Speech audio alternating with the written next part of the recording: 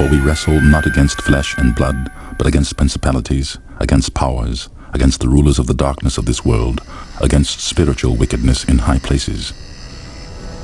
Wherefore, take unto you the whole armor of God.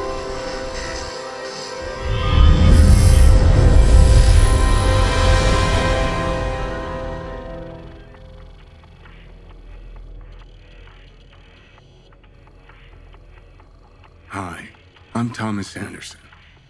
Like many of you, I work with computers. I like the freedom I feel outside the limitations of the real world.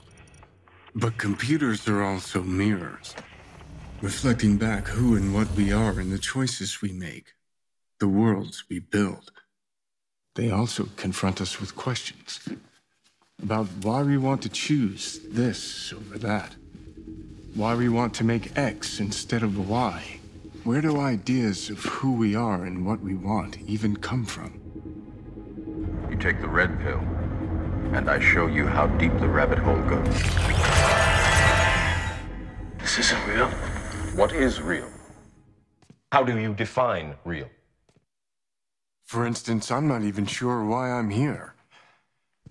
I remember waking up and thinking that I'm supposed to come here, that it was important for me to ask people, how do we know what is real? Hi, I'm Keanu Reeves. Over 20 years ago, I first played the character Thomas Anderson in the Matrix trilogy. Those films pioneered digital cinema with shots like bullet time. Back then, we talked a lot about where the digital age might take cinema and narrative. In an industry where actors have tried to remain perpetually young, we wondered about digital faces that could become immortal. Hi, I'm Carrie Ann Moss, and I played Trinity in the Matrix films. 20 years ago, we asked ourselves how long it would be before faces and bodies could be changed as easily as we change clothes. We wondered, what would identity mean in a completely digital world? And what would reality mean when a world we can build feels as real as our own?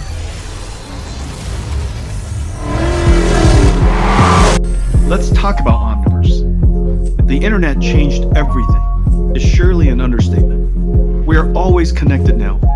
The internet is essentially a digital overlay on the world. The overlay is largely 2D information. Text, voice, images, video. But that's about to change. We now have the technology to create new 3D virtual worlds or model our physical world. These virtual worlds will obey the laws of physics, or not. There could be AI or friends with you. We will jump from one world to another, like we do on the web with hypertext. Nanobots, these blood cell-sized devices, will be going in our bodies. We'll have some go inside our brains through the capillaries, non-invasively. They'll be interacting with our biological neurons. They'll put our brains on the internet, and they'll also enable us to enter a virtual reality environment from within the nervous system. So if I want to go in a virtual reality environment, the nanobots will shut down the signals coming from my real eyes and my real skin and create the signals that would be appropriate for the virtual environment. And then it'll feel like I'm in that environment. Omniverse is very different than a game engine. Omniverse is designed to be data center scale. These are some of the basic concepts for the metaverse. And while this may sound like science fiction, we're starting to see a lot of these technologies coming together. Portal of Omniverse is USD, Universal Scene Description.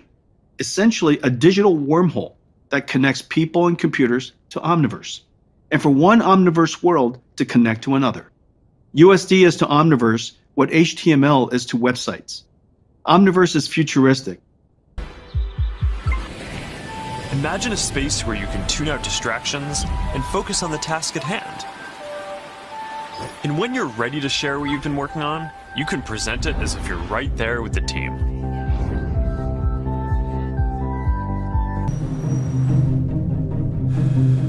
The fourth industrial revolution, it's a fusion of the physical, the digital, and the biological world.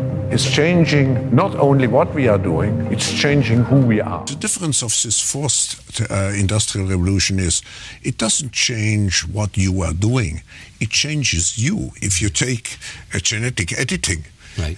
Just as an example, it's you who are changed, and it's you who are changed. And of course, this has a big impact on your identity. The fourth industrial revolution will impact our lives completely. It will not only change how we communicate, how we produce, how we consume. It will change actually us, our own identity, What we will see is that everything will be integrated into an ecosystem driven by big data, and it's not just a digital revolution, it's digital, of course physical with nanotechnology, but it's also biological.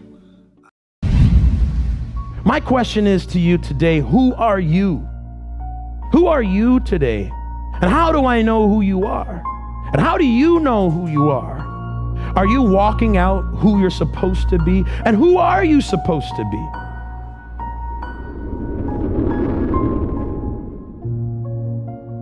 I believe each one of us here today know what to do in the world. We understand what it means to thrive in this world. We know that we got to dress like they do. We know that we got to talk like they do. We know that we got to act like they do and go to the parties that they do. We got to drink like they do. We got to smoke like they do. We know how to do it very well, but deep inside we're not satisfied because that's not who we were called to be.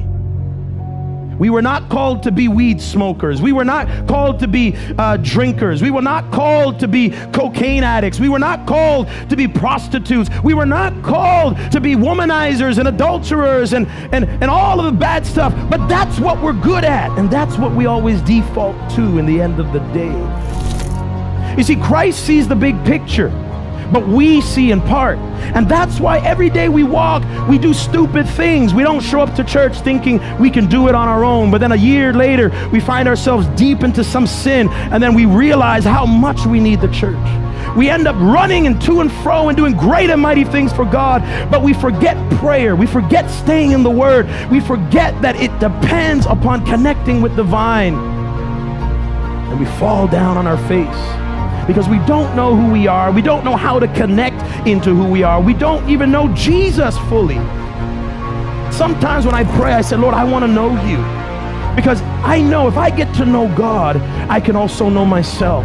Because I don't know myself fully. I used to think that I wouldn't make certain mistakes. But then as time went on and as temptations came, I fell into the same thing that I thought I was overcoming.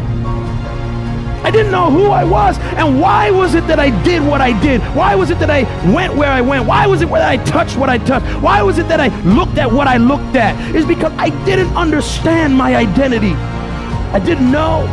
And that's why most of us live in sin. We don't know what we have in Jesus. We don't know what we could have in Jesus. We don't know what the kingdom of God has in store. The Bible actually says, eye has not seen or ear has not heard what God has in store for us. I'm here to tell you today that God's goodness is amazing. God has all authority in heaven and on earth. That means every single thing is in his hands, in his fingertips. God defies the laws of gravity. He can turn things around in a moment, in a twinkling of an eye. God can change your circumstances. He can heal your marriage. He can heal your disease. Jesus can do it.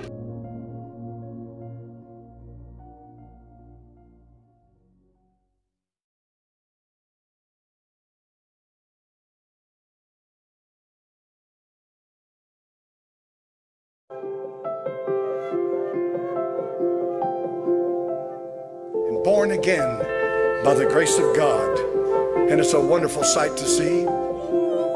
Father, I pray now that you'd anoint the messenger as this holy word goes forth, and it will not return unto you void, but it will accomplish that which you please. It will prosper in the thing whereto you've sent it.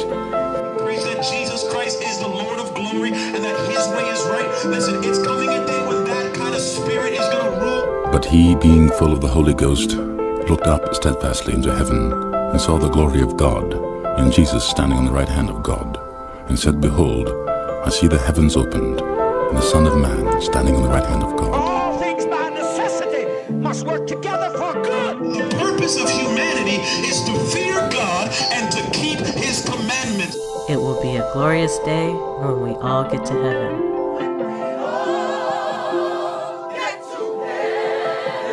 Calling upon God and saying, Lord Jesus, receive my spirit. If you're born again, let the Spirit of life which of Christ Jesus dwell in you. Let that power dwell in you. Rejoice in your victory. Rejoice in Christ. Shout hallelujah. Praise God. When we feel